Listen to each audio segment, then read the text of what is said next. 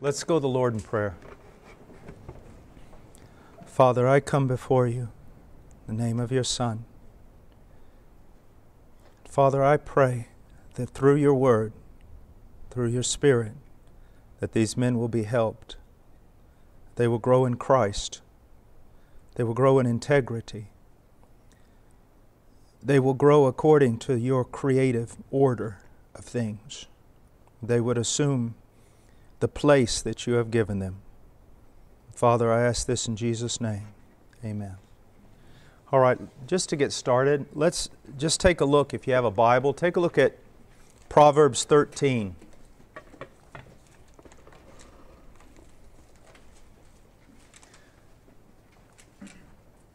Okay, Proverbs chapter 13, verse 20. He who walks with wise men will be wise, but the companion of fools will suffer harm. Now, here's what I want you to see. All throughout the book of Proverbs, we have certain terms that seem to indicate the same person. A fool, someone who is naive, a simpleton, and a youth.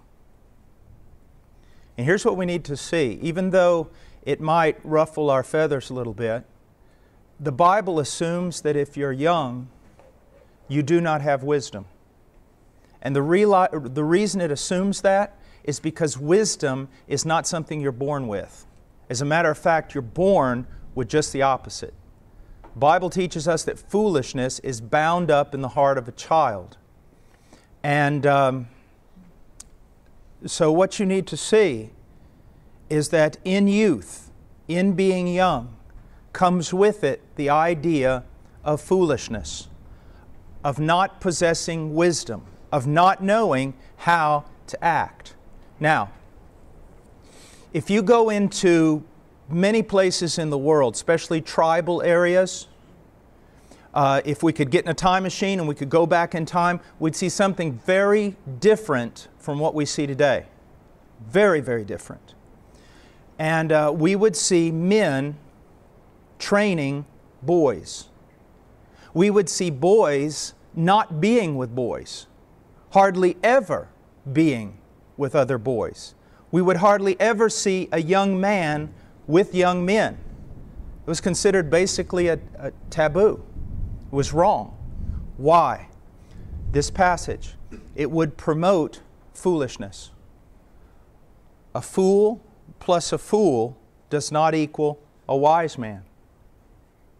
And so when you get a bunch of fools all together going in the same direction, you just have absolute foolishness to the nth degree. Now, even outside of biblical cultures, you can see this. Now, why do we put young men together today? I mean, from the time they're in preschool to the time even post-college, young men are with young men, and the greatest influence in a young man's life is other young men. Why do we do that? And not only do they do it in a secular world, they do it in the church. For example, you're 4 years old, you go to church. They put you in a Sunday school class with other boys your age, usually led by a woman. When you reach teenage years, they put you with other teenagers. As a matter of fact, you can go through the entire Christian culture in the West and never have a man influence you. Why is that? It's because we have been warped by unbiblical principles. And it would be enough if those unbiblical principles were just in our culture. But the fact is, the church is more influenced by the culture than the culture is the church. As a matter of fact, we've even come to the point where we try to build churches around culture instead of building churches around the Bible so that they can stand against culture. Now let's just look at a few things. First of all, many of you have probably heard this terminology, generation gap. Generation gap. That comes out of my era, even a little bit before my era. This is early 60s. It's generation gap. Up to that point, no. There was no such thing as a generation gap. It started in the 50s with what we call youth rebellion, the Marlon Brando type, the James Dean. this conflict between the younger generation and the older generation, to the point where it evolves now, where if you look at media, a movie or television, not only do you see a separation between the adult and the young, but the adults always appear as foolish, as not knowing anything, and the young people are the ones who end up instructing the adults. Completely the reverse of Scripture. Now, if you want to not be Christian, and you even want to stand outside of secular history, and you want to go with that flow, that's your prerogative. That's your choice. But what you need to know is it's not Christian, and societies were never built on such things. Today, the child, the boy, leads the man. Now, I want to talk for a moment about just the generation gap. What is it built upon? Actually, it's built upon the theory of evolution. That what we see in a macrocosm of a development from species to species has been put into a microcosm, in that that's the way children are developed. The fact is, it's founded upon theory, it's not founded upon fact. And even if you accept evolution as fact, which I don't, it's still a major jump to go from there to the microcosm of just the development of a human being. Now, our educational system has been developed by certain names, as probably you're familiar with: Dewey, Rousseau, people like that. Now, what did they believe? Well, first of all, they were anti-Christian from the word go. They were pro-evolution from the word go. They were anti-family, to the point where Rousseau, he didn't even know the gender of his last child, because the moment a child was born into his family, he turned it over to a government institution, which is exactly what's being done today. Public education, public institutions. We have two parents chasing the American dream, and so the moment the child is born, after 6 weeks or so, or 6 months, the mom goes back to work, the child goes to what? Pre-care, preschool, and stays within the arms of a government institution until it graduates from college. And so we have literally thousands upon thousands upon thousands of hours of formal education in everything secular and anti-Christian, not to mention media, in which the child may watch 3 hours or more of media every day of his life, and then you wonder, why has our culture gone bad? Now, I want you to realize something. I'm not talking about somebody out there. I'm talking about you. And I'm talking about myself, something that I had to fight out of and still must fight to remain outside of it. That we are a product of our culture. We have turned our children over to Caesar, and therefore we have followers of Caesar. Within the church, there's no difference. We do the same thing. Now, another reason for that is not just our educational system, but there's something that seems a bit more mundane, something not quite as bad, but actually it is. When my dad came out of World War II, okay, he was a child of the Depression. He lived through the Depression, 10 years old, selling newspapers on the streets of Detroit just to buy food. Then he goes into World War II, he fights, takes on an empire, sees most of his friends die, comes back, and because of the prosperity that the war caused, economic prosperity, then what was it? I'm going to give my children things I never had. And so what happened? We lost our fathers in their passion to give their children things that they never had, and we lost our mothers. Because see, our mothers all went into the factories to build bombs and airplanes and everything else, while our fathers were fighting over in World War II. The problem is, when the war was over, our moms didn't come home. And so what basically has happened is this: we have been raised by an anti-Christian public or government institution. We have not been with wise men. But ever since we were little, we were thrown into a group of collective fools. And we look at our examples and they're the same ages that we are. And we grow up in that all our life. To the point where you have men who are 30, 34 years old and they still get together and their big thing is playing video games or some kind of NFL fantasy game or something. You see, and so you've lost manhood. Now let me give you an example. There may be some of you who can say, no, this isn't true with me, so praise God if that's the case. But most of you spent more time with young men your own age than you did your own father. Most of you, after a few years in the public school system, as a matter of fact, your mother and father, and especially your siblings, your brothers and your sisters, just got in your way. You were only in house long enough but to eat and sleep, but you wanted to be with your friends. That's all you wanted to be with. And even now, when you may be in your 20s, it's the same thing. Just want to be with your friends. So we have sitcoms that are very, very popular. Friends. Just be with your friends. And so you're with your friends. There's no family.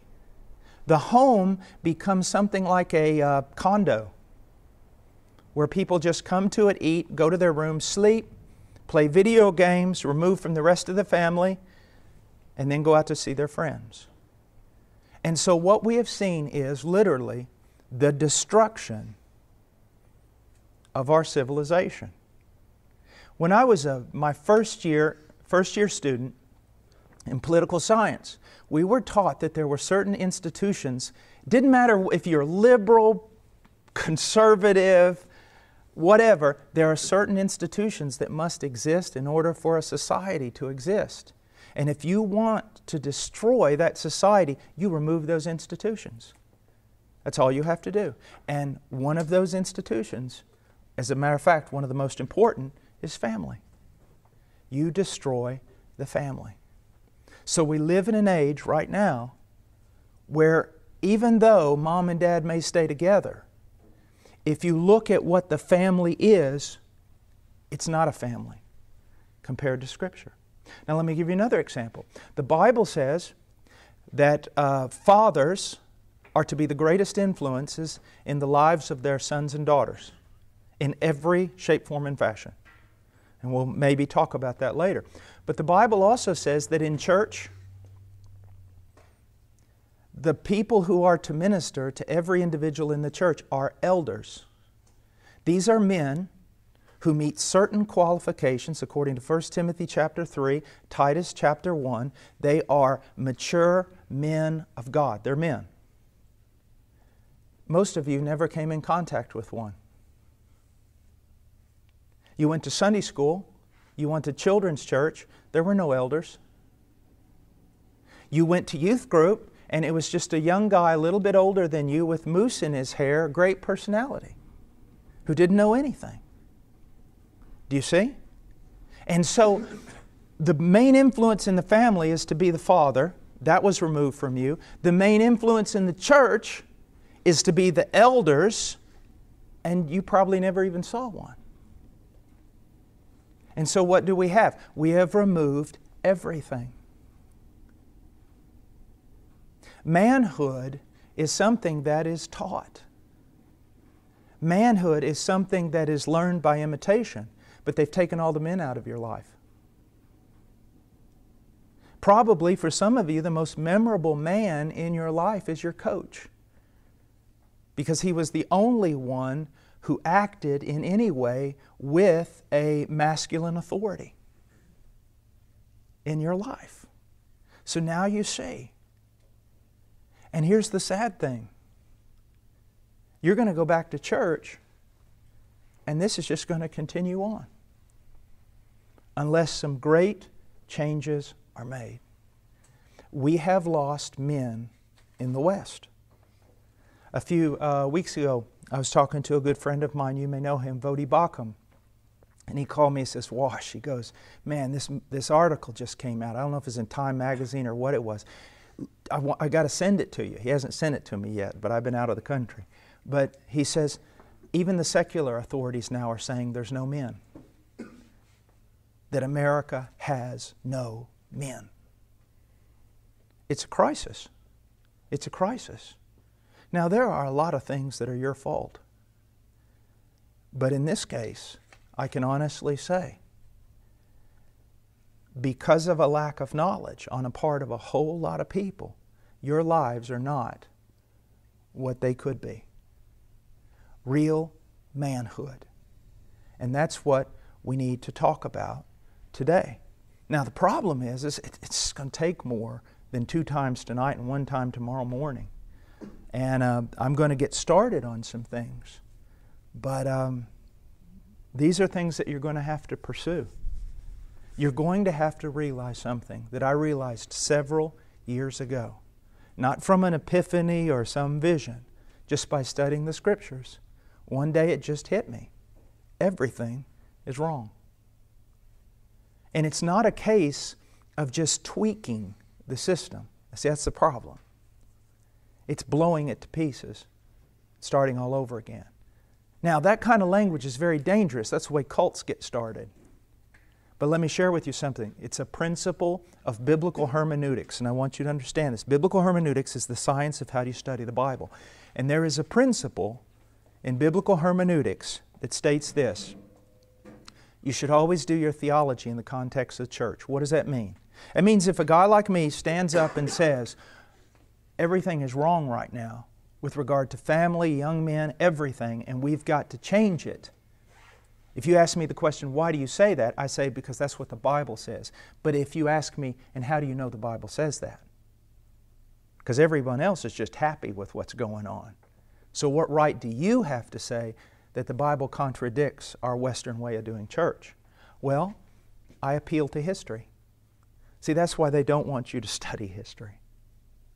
If I appeal to history and I look down through 2,000 years of Christianity and I see that there are theological and doctrinal trends, that this is the way they did things, this is the way they interpreted the Bible, and then I come till today and I recognize that today, the church today, contradicts 2,000 years of Christian history, who's wrong? See, I can appeal to history and say we're just wrong. We're just wrong. In many of the Puritan churches, you could actually, as a man, be removed from the membership, publicly disciplined, if you did not catechize your own children. If you were not the primary theological, doctrinal, religious teacher of your children, you would be admonished before the church for failure, for being a derelict father. But now I want you to think of something. If I walked into a typical church today and I said, okay, how many of you men are consistently, let's say 4 times a week at least, and for a half an hour each time, that you are teaching your children the Scriptures? Almost no one would raise their hand. Now that's a bare minimum. And almost no one would raise their hand. And no one would have a problem with it.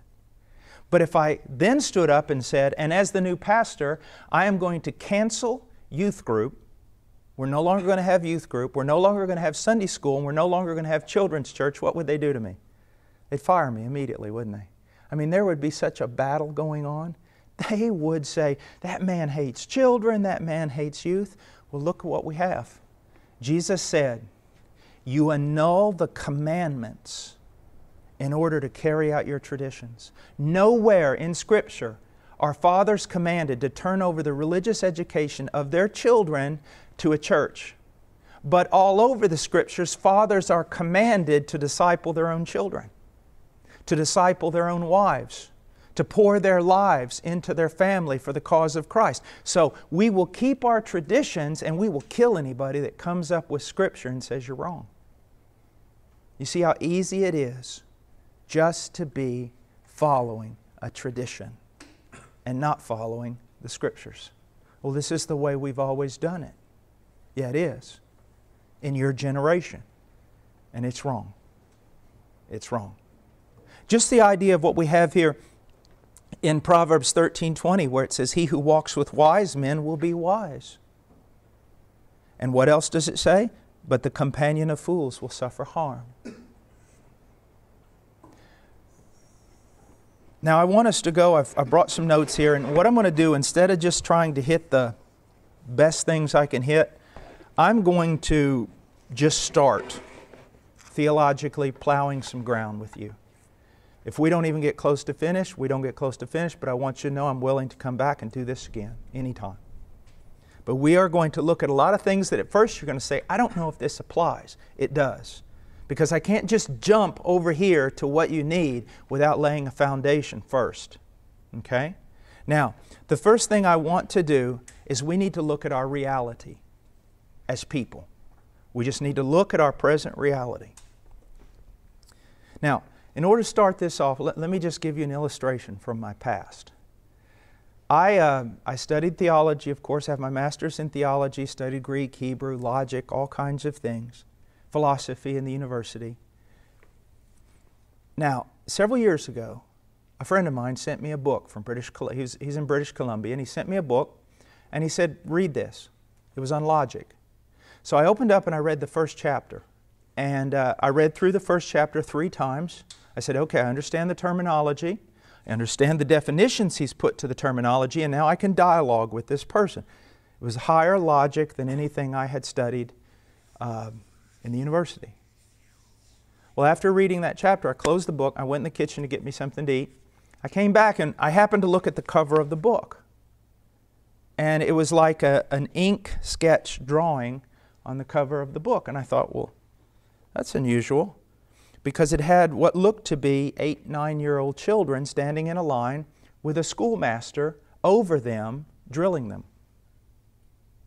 And I thought, why would that be on the front of the book? So I opened up to the preface, started reading. It was the logic primer for grade school children in the colonial period.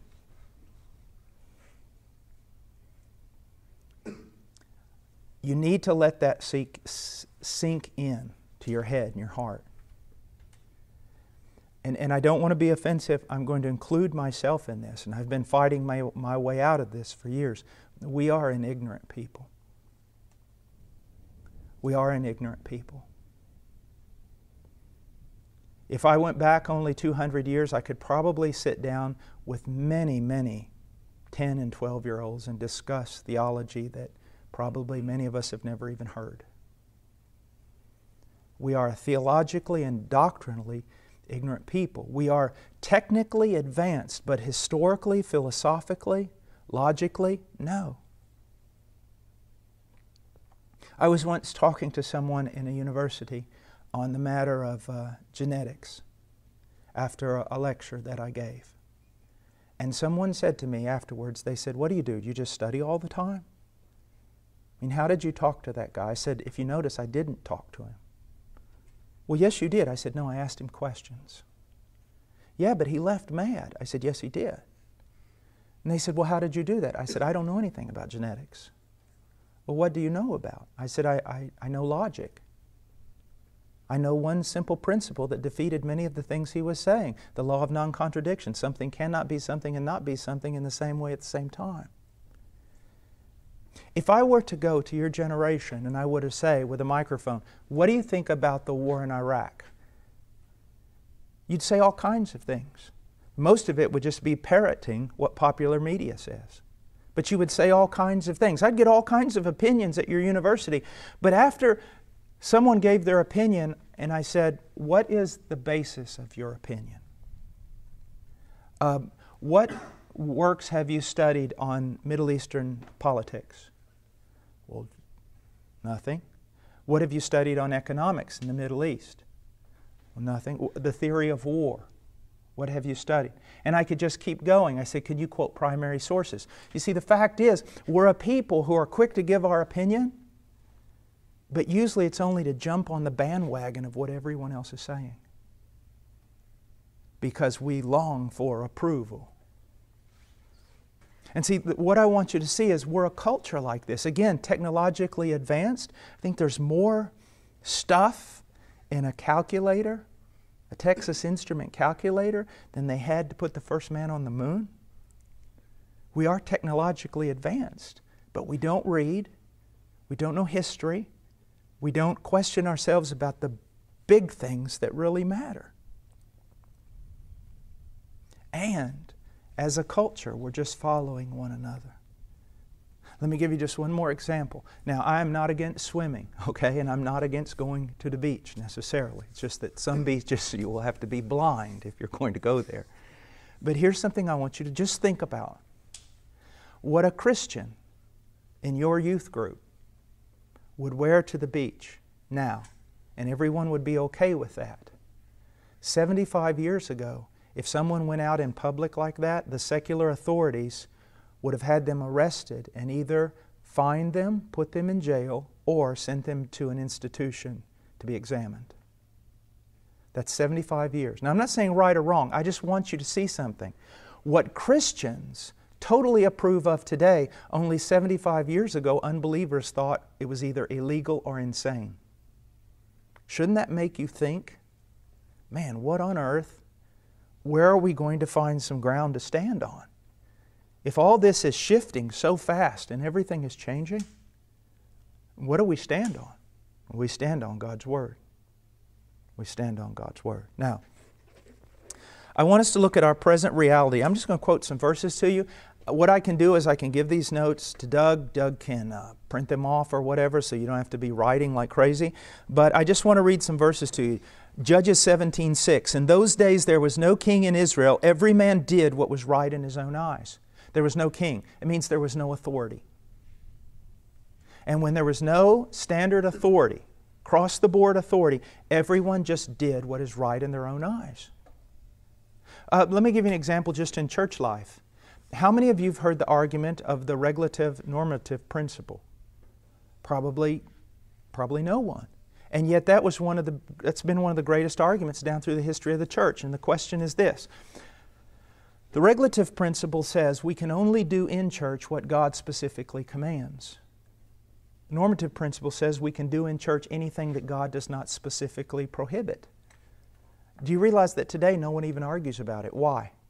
Because every sort of thing is done without even asking the Bible, what should a church look like? As a matter of fact, churches are built today by going out into the community, finding out what they want in a church, and then giving it to them and calling it a church. So you see, we have no authority. If you believe that the Scriptures are infallible or they are inspired, you have only fought half the battle. Only half the battle. The second question is this: are they sufficient? Do I have to go outside of Scripture to find what God wants for His people, for my life, for faith, for morality? Well, the teaching of Scripture is absolutely not. But you see, you probably are recognizing, even right now, almost everything that we do as a people is done without authority. Almost everything done in the church is done without authority. You just live your life basically the way that you think you ought to live it. This was the Puritan genius. Now, I know that a lot of you have heard a lot of bad things about the Puritans, but I would challenge anyone to give primary sources on the matter. But the Puritan genius, even though I wouldn't agree with them in all things, was this. They asked the question, how do I apply Scripture to every aspect of my life? We don't ask that question anymore. Let's go on. Hosea 4:6. My people are destroyed for a lack of knowledge. It's true. I could take you out into the Amazon, way in what's called the monte, or the outback, as far from the rivers as you can get. Because the farther you get away from the rivers, the more jungle it becomes. All right? You will die in a matter of a couple of days, unless you're with someone who knows what he's doing. That's the only reason I've been able to be in so many bad places. It's not because I'm Bear Grylls. It's because I'm always with Indians who know exactly what they're doing, and I follow them in everything they tell me. Do you see? But when you don't have knowledge about a certain thing and you're not following someone who does, then you're destroyed for a lack of knowledge. Isaiah 1:4-6, it says this, Alas, sinful nation, people weighed down with iniquity, offspring of evildoers, sons who act corruptly. They have abandoned the Lord. They have despised the Holy One of Israel. They have turned away from Him. Where will you be stricken again as you continue in your rebellion? The whole head is sick and the whole heart is faint. From the sole of the foot even to the head there is nothing sound in it, only bruises, whelps, raw wounds, not pressed out or bandaged, nor softened with oil. That's our society, and that's the church, or what's called a church today. What's called a church today. Why? Because we have turned away from the Word of God. Now, I want us, recognizing what we're in, I want us to recognize what we're supposed to be doing. We must be convinced. Now, if you're not Christian and you've decided that Christ and all of this is a hoax, and you desire to live according to your own wisdom, you have that prerogative. But if you are going to call yourself Christian, then you have to make some serious decisions. First of all, we must be convinced that everything we do is to be for the glory of God. Absolutely everything. We have 1 Corinthians 10:31, whether then you eat or drink or whatever you do, do all for the glory of God. Absolutely everything for His glory. Everything. And you cannot do it for His glory apart from knowing what He commanded. Okay? We have cases all throughout Scripture where people did things that were wise in their own eyes, thinking it would abound to the glory of God, only to recognize they were fighting against God. Also, 2 Corinthians 10:5, we are destroying speculation and every lofty thing raised against the knowledge of God, and we are taking every thought captive to the obedience of Christ. Not only are we to glorify God in every deed, we're to glorify God in every thought. My thoughts are to be held captive, are to be brought into obedience to Christ. Now, let me just say something. Here, someone might argue, well, you know, that sounds like slavery, it sounds like the end of free thinking and all these different things. Well, you probably don't remember this singer, but there was a guy by the name of Bob Dylan several years ago, back in my time, who said things like, you got to serve somebody.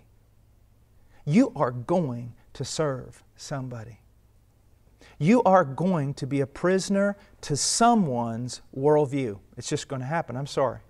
And what's funny is the people who most boast about breaking free from everybody else's worldview, they gather together with their own worldview, and in that they try to please each other. It's absolutely amazing. And we talk about free will. You need to understand something. Theologically, there's only one person who's free, and that's God. There's only one who makes decisions without being manipulated or coerced. You don't have free will. Almost everything you do is coerced or manipulated by the people around you, by the trends around you, by the ideas around you, even the way you dress. Everything has to do with, what do people look like today? How do people dress? How do they talk? How do they walk? How do they wear their pants? All of it is influenced in your life by somebody else. So the question is not, do I trade autonomy or my personal freedom for submission to some declaration of how I should live? That's not the question. You do that. The question is, to whom are you going to submit? To a culture that is changing every moment, or to something more stable, more eternal? Now, also, 2 Timothy 3:16 and 17, all Scripture is inspired by God and profitable for teaching, for reproof, for correction, for training in righteousness, so that the man of God may be adequate, equipped for every good deed. Now, man of God here isn't necessarily someone who preaches. We are all to be men of God. And what it is telling us is that everything we need to be what we're supposed to be is found in the Scriptures.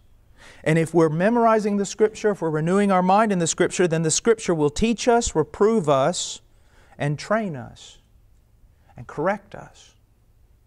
But if we're out there, just imagine for a moment, someone who is out in the world 16 hours a day, Couple hours a day television, a couple hours a day or an hour a day with video games. He's surrounded by a worldly atmosphere. He goes to classes on a secular campus and everything else, and then he has a 15-minute quiet time. Yeah, you're going to change the world.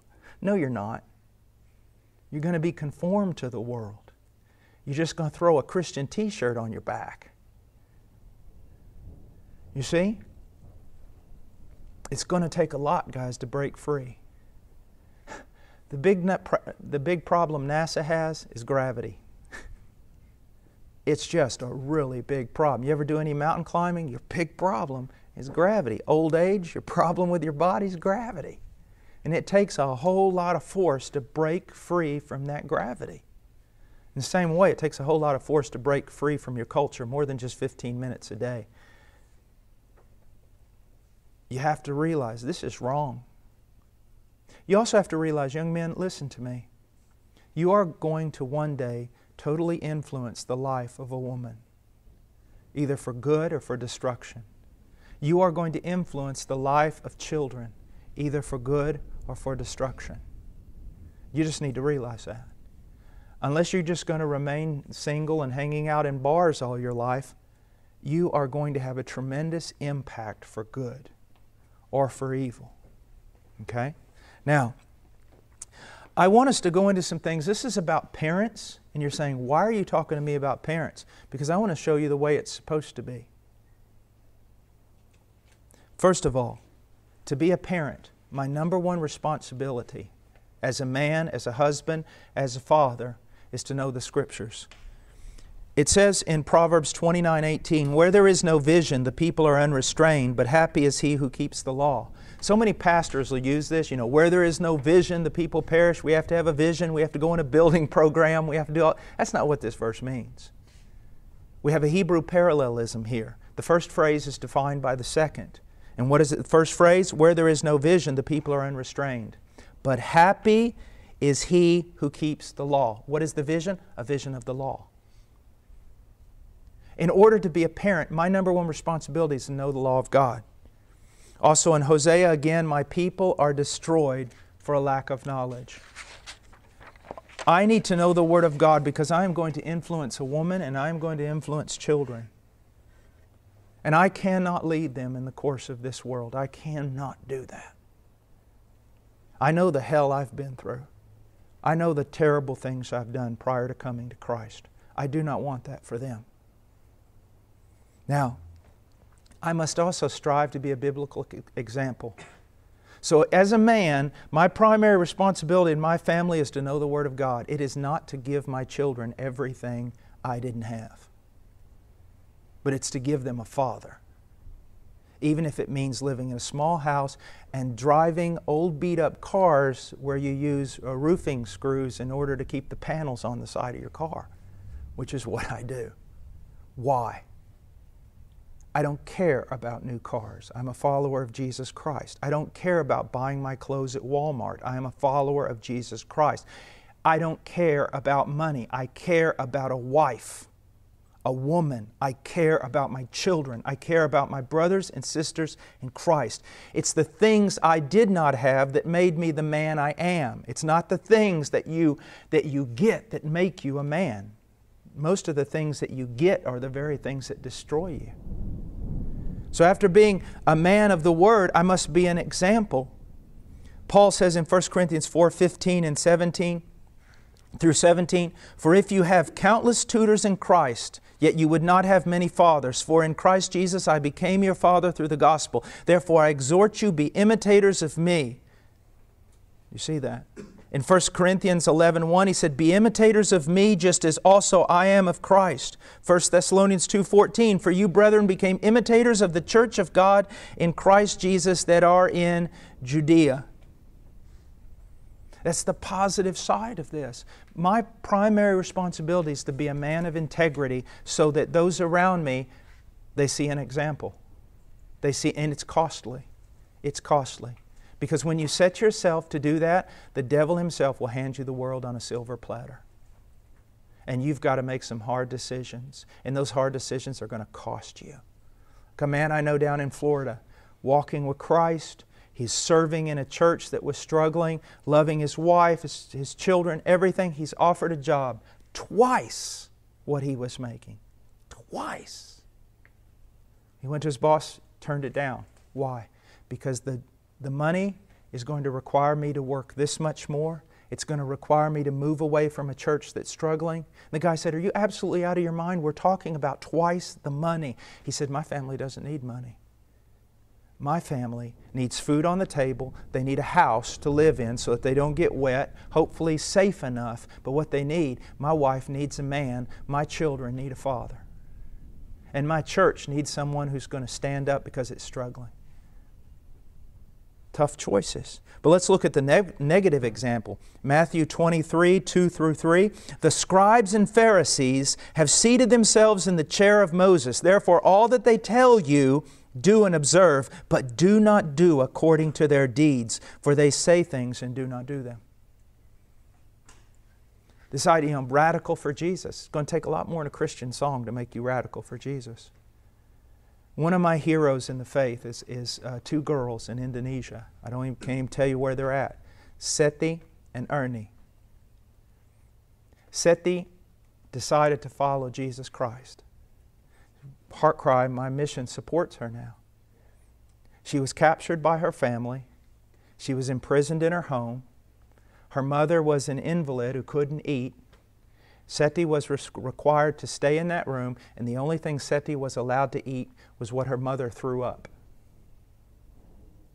And that's how she survived. When we finally got to her, she had escaped because her parents had decided to kill her after a certain wedding or a certain party, and the sister found out and couldn't bear with the fact that her sister was going to be killed by her parents, and so let her out the door and she escaped. Now she works as a missionary. Pitiful little girl who is working in an area with her friend Ernie, is another girl.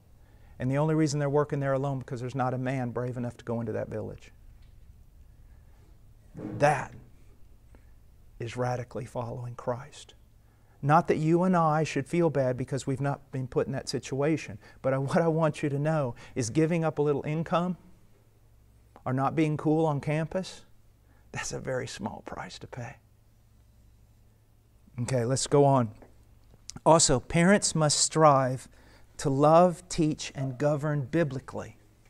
Now, again, why am I telling you this? Because I want you to see that even though I'm sure your parents, many of them really tried, took you to church and everything else, I want you to see we all grew up in this culture where parents thought they were doing right just by taking their kids to Sunday school.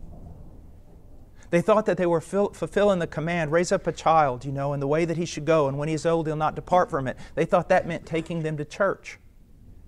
No, it means investing your entire life in your children, so that if it's a girl, she grows up in pure Christian femininity and beauty. If it's a man, if it's a young boy, he grows up in a solid, biblical, Christ-like masculinity. That's not been done for you. I didn't even start asking these questions myself until I was 39 years old. And I got news that my wife, who had had a brain tumor for 8 years and we couldn't have children, and I found out I was going to have a boy. I was going to be a father.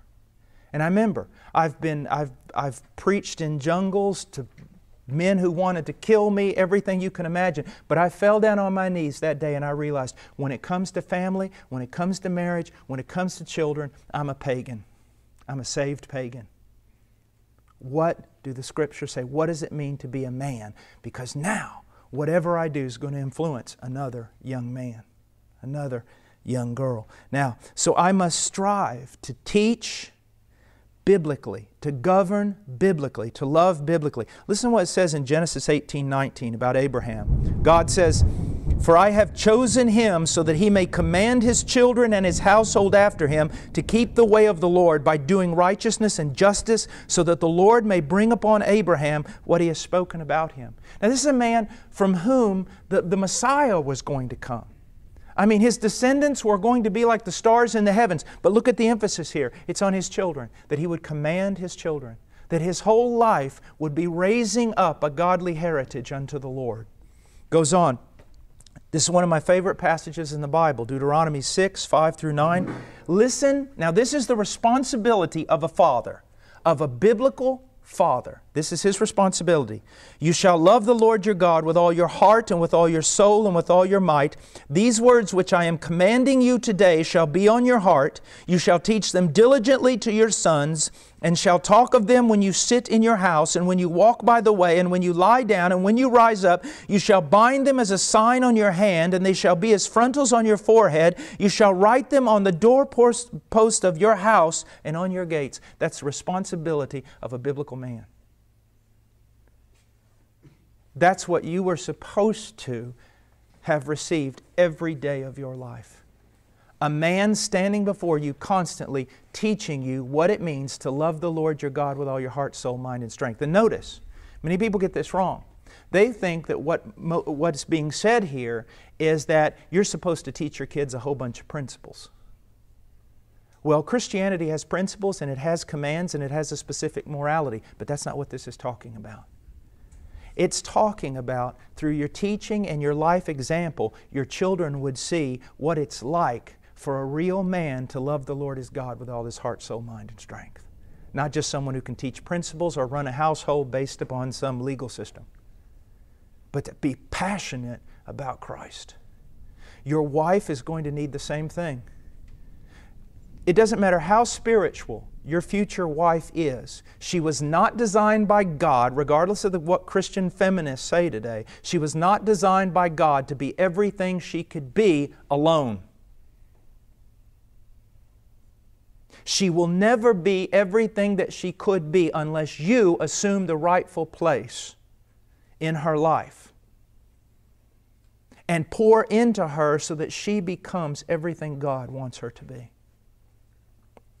Now, Joshua 4, 5 and 7. And Joshua said to them, cross again the ark of the Lord your God into the middle of the Jordan, and each of you take up a stone on his shoulder, according to the number of the tribes of the sons of Israel. Let this be a sign among you, that when your children ask later, saying, what do these stones mean to you? You shall say to them, because the waters of the Jordan were cut off before the ark of the covenant of the Lord. When it crossed the Jordan, the waters of the Jordan were cut off. So these stones shall be a memorial to the sons of Israel forever. What does that mean? You're to be a man of God who fights God's battles. And when you see God do tremendous things in your life and through you, you write them down. You set them down. You remember them so that when you go to your children, you can say, I saw this. God did this. God delivered me here. God was faithful here. God changed me here. You see. Guys, this is all about God. And this is all about eternity. It's not about your best life now. It's all about Him. Every last bit of it. It's all about Him. Now, Ephesians 6:4, fathers, do not provoke your children to anger, but bring them up in the discipline and instruction of the Lord. He's not commanding this to Sunday school teachers, youth leaders, or anything like that. It's the father's primary responsibility. It says, my primary responsibility as a man is to know Christ. After that, it's my wife. It's my primary responsibility. After that, it's my children. After that, it's the ministry. And that's the way it goes. It's the way it has to be. Now, you may not be in the ministry when you graduate from college, but it's going to have to be the same thing for you. If you think that you have done well because you have provided financially for your family, you have no clue what the Scriptures say. As a matter of fact, guys, this is the way it's going to be if you're going to be biblical. You're going to work and work and work and work. And when you come home at 5 in the afternoon and you're completely wore out, guess what? Your job just began. Then you're going to pour your life into your family until you go to bed at 10 or 11 o'clock at night. You are not going to sit down and watch TV. You're not going to go out with your buddies and do all kinds of things. You are going to pour your life into your wife and your children, and you are going to go to bed tired. And you're going to get up again and you're going to do it all over again. This is the Christian life. Not hanging out with your buddies, not doing all this. No. It's that. And it's enough. It's enough. But then also realize this. A man so dedicated to his family, there'll be a time. Like for me, I love to hunt and things like that. my wife will just come to me and say, here's your bow, here's your arrows, here's your tree stand, go out, have a good time, kill something. Because they know He's poured out His life. And she will learn, as you have given your life to bless her, she will learn to give her life to bless you. Instead of you fighting for your territory and your free time, and she fighting for her territory and her free time, it'll be one of servanthood, of blessing, of blessing. Now, it says in 1 Timothy 3:4, he must be one who manages, this is talking about a pastor, to superintend, preside over, or to be a protector or guardian. He must be one who manages his own household well, keeping his children under control with all dignity. Do you realize that if you cannot handle your wife and your children, you can't even be in the ministry? If you can't pour your life into them, you can't even be in the ministry. Now, I want to go on from here and I want to look at, I know you're not children, but I want you to see the way things are supposed to be. Children must be convinced of their parents' role. They must be. A parent's role is ordained by God and is the first law governing man's relationship to man. If you look in the Ten Commandments, you see the first 6, the first 4 have to do with God. The next 6 have to do with man. And the first of those 6 is the family. And this is what it says. Honor your father and your mother, that your days may be prolonged in the land which the Lord your God gives you, so that the Lord does not kill you prematurely. But it means much more than that. Israel, you don't obey this, the land will vomit you out. No culture can be sustained where the children are not honoring their father and their mother. No culture can exist. Guess what? You know, cultural experts are saying we're on the brink of just disaster. We are. Why? The Scripture is true. The Scripture is true. It's just true. And so it all begins with that. I used to work in a street ministry when I was in seminary, even lived for a while down with the street people. And I'd kind of do kind of an impersonal, kind of informal questionnaire that I would give them. And I found out that the rebellion of every one of those street people began at home. Began at home. Against their parents. Sometimes their parents were not worthy. They were not dignified. They were horrible. But that's where it began. You see, and you have been raised in a culture where the absolute opposite is not only taught, it's seen in almost every avenue of media. I mean, if you could just see, there was a time when I was a little boy where if you saw like a sitcom, Father Knows Best or Leave It to Beaver, the boys were always running wild, getting themselves in trouble, foolishness, and Father would come in and straighten the situation out. Now it's just the reverse. Father and Mother are idiots. And the young people know every way it's supposed to go. Or you'll see an entire sitcom with nothing but teenagers in a high school and you never even see the parents.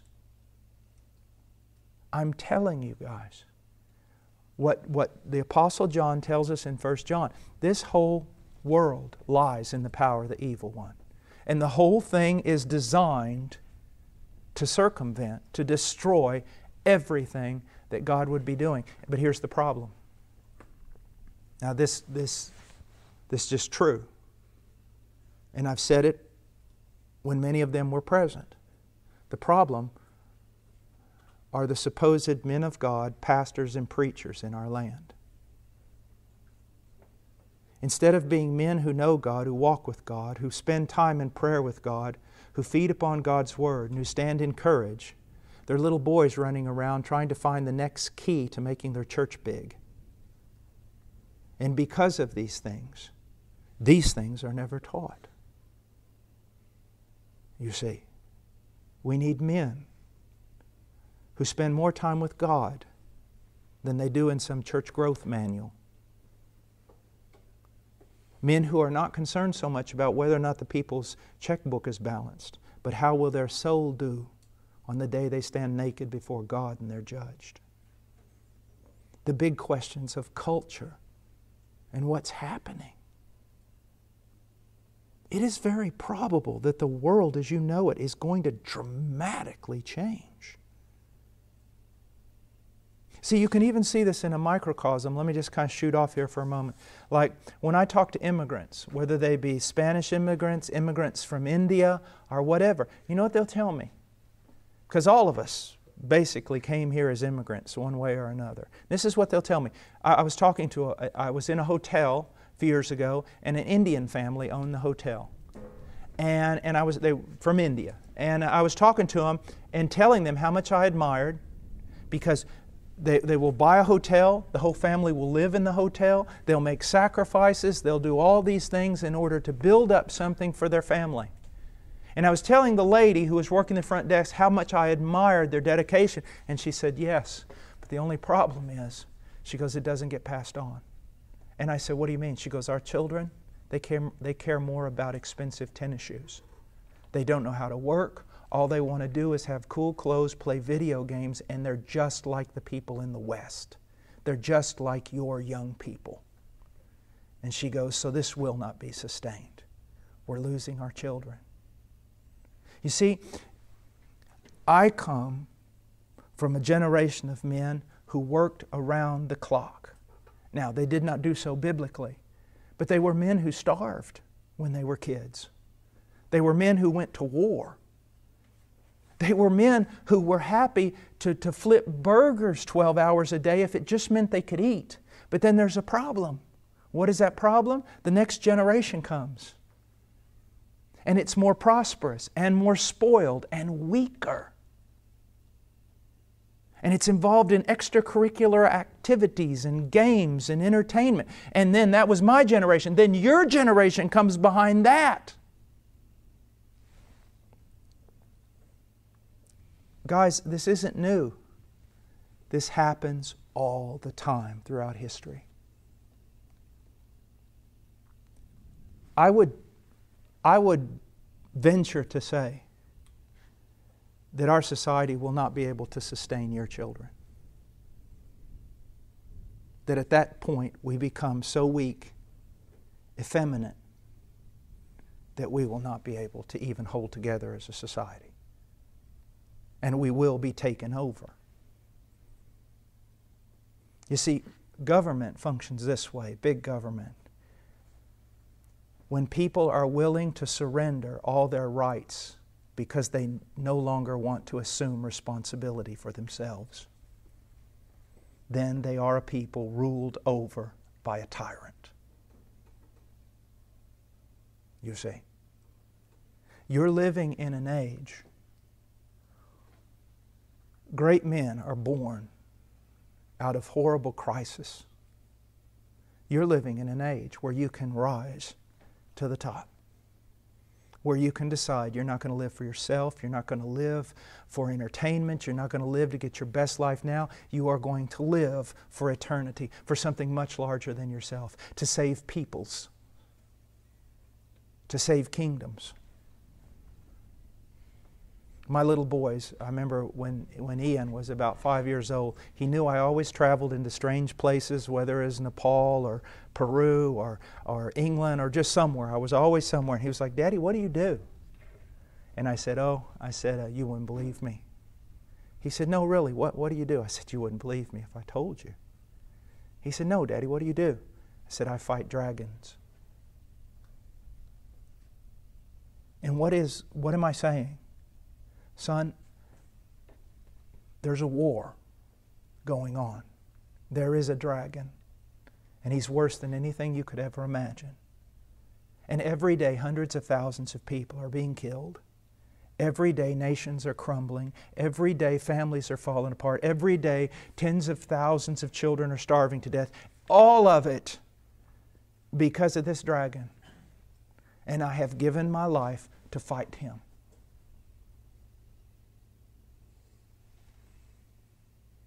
You have to decide what you're going to do with your life. This is very, very important. Now, I want us to take just for a minute a deeper look at, and we'll finish here. We're just going to run down through a few things, and then we're going to get to, in the next one, we're going to get to the idea of you and a mate.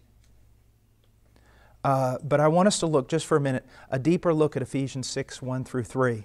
Children, obey your parents. The word means to listen to hearken to, of one who on hearing the knock at a door comes to listen who it is, the duty of a porter. It's someone who lives in obedience to someone else. Now, you are no longer children. There's a heresy out there that says, children, obey your parents in the Lord, and it means, they say, if you're 45, you should still be obeying your dad. That's not true. You should still be honoring your dad. But you're a man in your own right, or you're supposed to be. You're to be making decisions. But here's what you need to understand.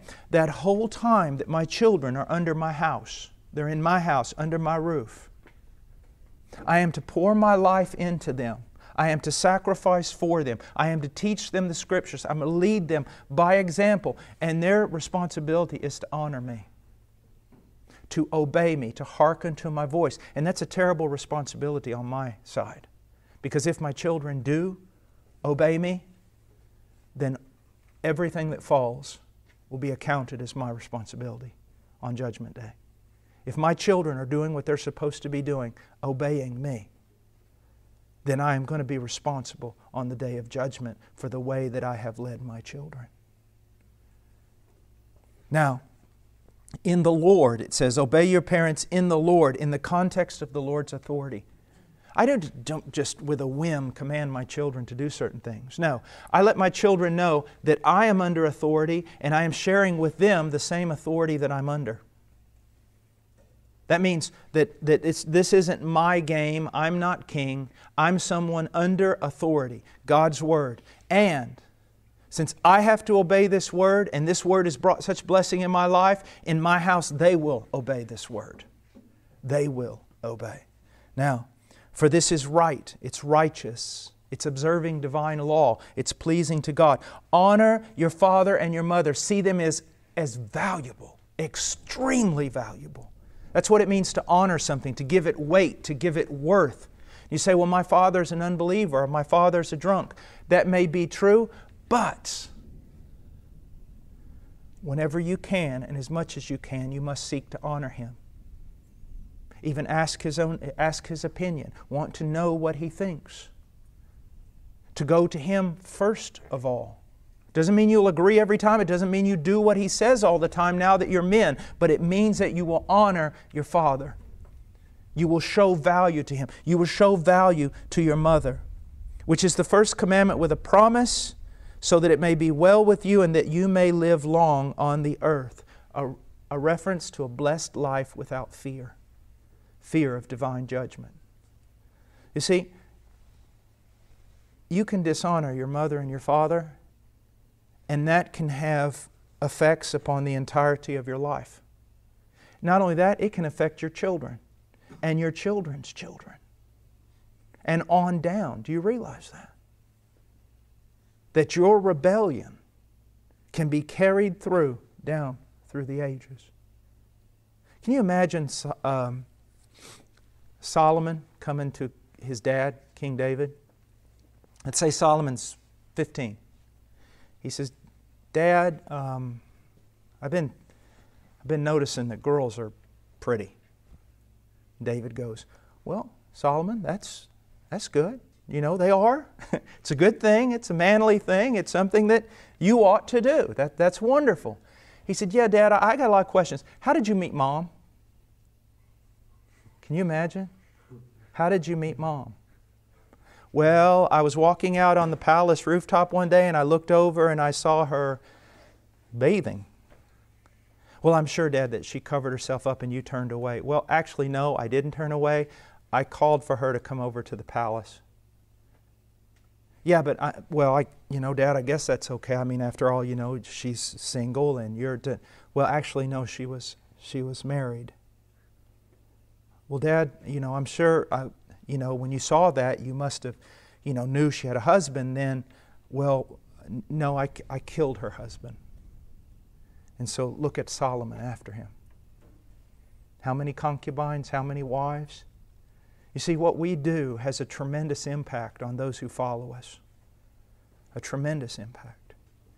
Now, also, in this obedience with our parents, we want to move beyond obedience to honor.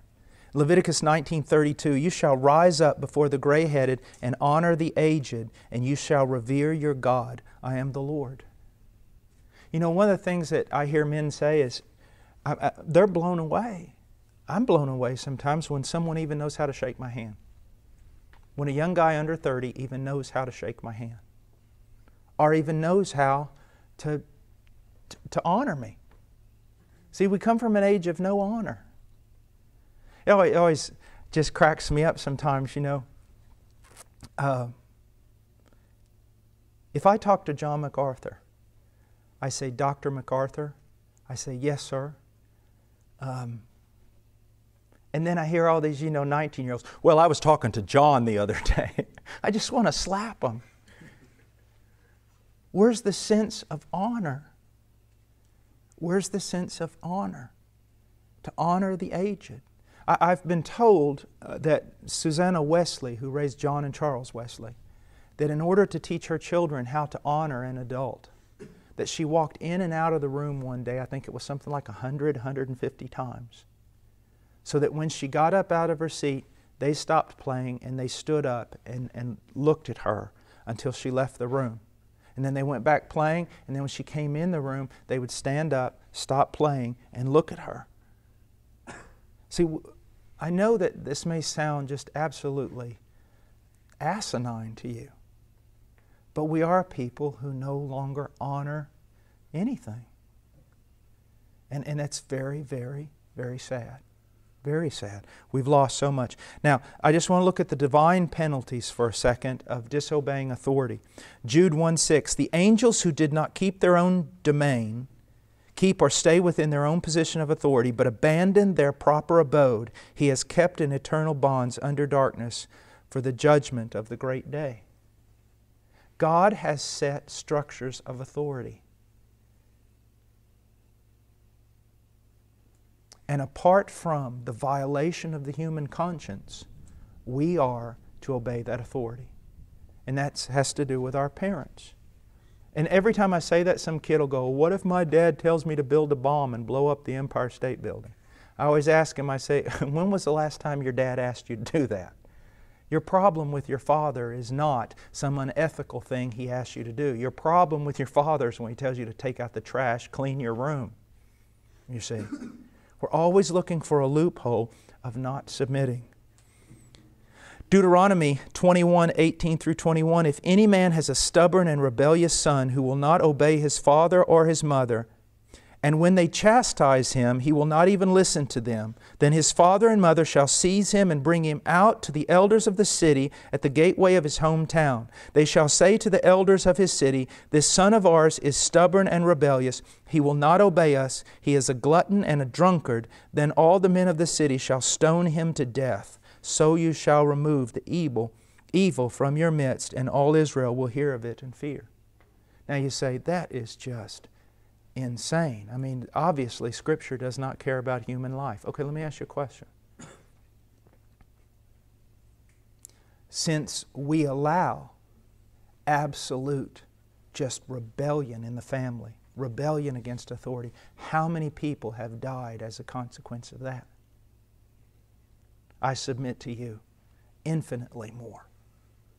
Not that we should be doing this. This was under a special economy of God, a special dispensation, a special thing going on. But at the same time, you need to see this is a crime that will destroy society, and yet it is the very crime that is promoted in our society and our culture today. Okay? Now, when we come back, what we're going to talk about is this whole idea of you being a young man and the idea of a mate, of a future wife, of things that may help you understand biblically where you ought to be. All right, let's go to the Lord in prayer. Father, I thank You for this time, and I thank You for these young men who are here. Lord, strengthen them and bless them. Lord, that they would come into truth and the application and obedience to truth much earlier than the one speaking to them. That they would not waste their lives, but that they would become a man in the image of Jesus Christ. It's His name we pray. Amen.